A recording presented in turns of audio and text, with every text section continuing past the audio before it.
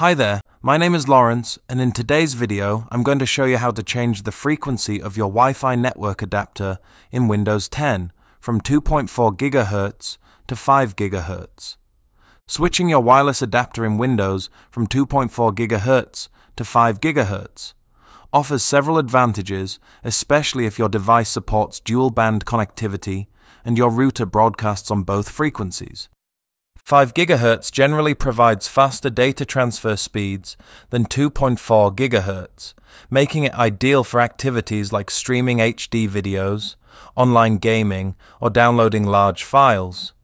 If your device and router support 5 GHz, it's generally worth switching to it for better performance and less interference, as long as you remain within its effective range.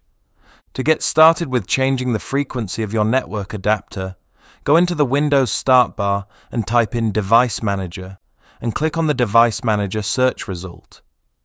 Once the Device Manager opens up, click on the arrow icon located next to the Network Adapters menu option.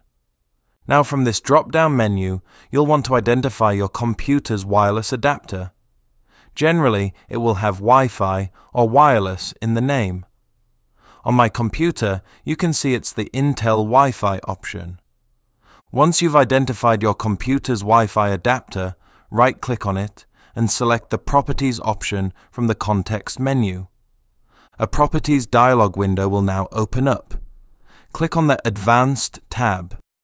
From this window, scroll down in the Property field and look for the option called Preferred Band. Please note, if you don't see this option, it's most likely because your computer's wireless adapter doesn't support multiple frequency bands. Once you've clicked on this option, you'll want to click on the Value drop-down menu to the right and select the third option for Prefer 5 GHz band. Now click on the OK button. Your computer's wireless adapter should now be using the 5 GHz Wi-Fi band. And it's as easy as that. Changing your computer's wireless network adapter band from 2.4 GHz to 5 GHz is a simple task to perform. If you like this video, please give it a thumbs up, and if you'd like to see more videos like this, then please subscribe.